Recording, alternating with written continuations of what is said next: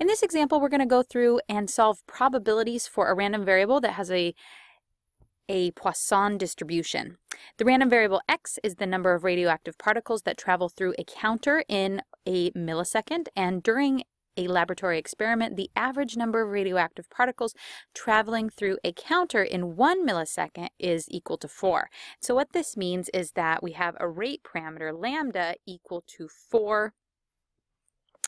And that means that our expected value then, because this is a Poisson distribution, and we know it's a Poisson distribution because it's a discrete random variable, and it has a rate parameter. So what that means is that it's a number of successes over a period of time. And so the expected value for that is just going to be equal to lambda, which is equal to 4.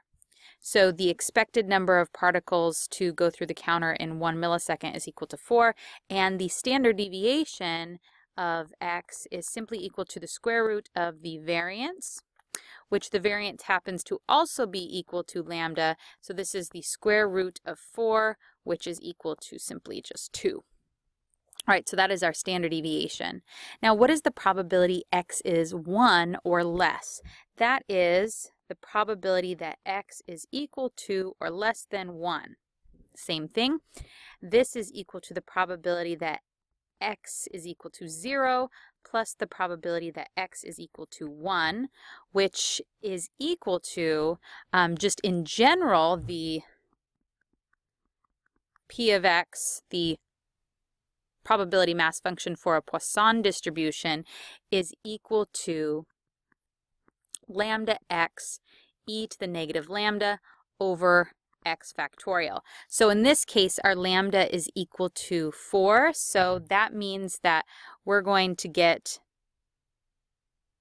4 to the 0 power times e to the negative 4 over 0 factorial plus 4 to the first e to the negative 4 over 1 factorial. Okay, and so just as a heads up, 0 factorial, again, is just equal to 1. And so this value right here, you don't need to think that you're dividing by 0 or anything. So just as a heads up, so this is just simplified e to the negative 4 plus then 4 times e to the negative 4, which is equal to 0.01832 plus 0.07326, which is in total equal to 0.09158. All right, so the likelihood that 1 or fewer particles go through the counter is 0.090158. All right, and so for the last problem, it says, what is the probability x is greater than 2?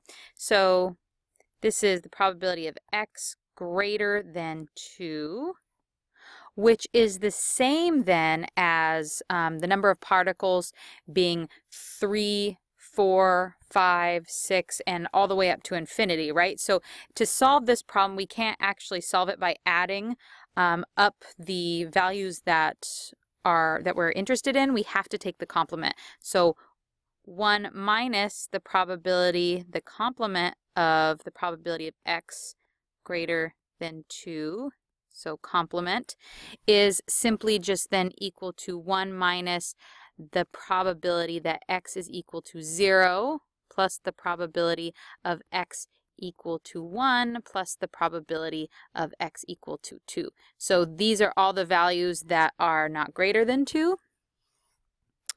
So luckily we've already calculated the probabilities of 0 and 1, and we just have to be left with 2. So just in notation, if we want to write this out, it's just 4 to the 0 power e to the negative 4 over 0 factorial plus 4 to the first e to the negative 4th over 1 factorial plus 4 to the second power e to the negative 4th over 2 factorial. All right, and so this is then equal to, if we calculate this expression, so again, let me rewrite this. This is equal to 1 minus this stuff here. This is 1 minus 0.23810. That's what this expression is equal to. And so 1 minus that is equal to 0.76190.